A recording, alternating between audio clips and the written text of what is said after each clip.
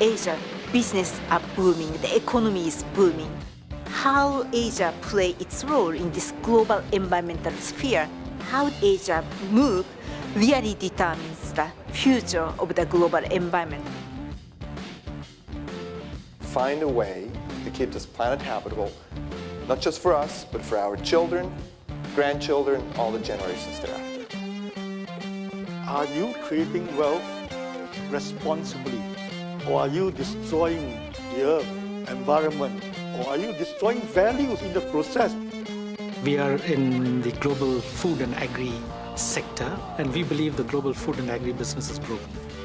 There are a lot of things a company can do on the road to sustainability. Either that's going to be a competitive disadvantage, or it's going to plan for it now, and those resource limitations of the future become a competitive advantage. And those are the companies that are going to thrive in the future. We believe there's a direct link between being sustainable and creating enduring long-term value.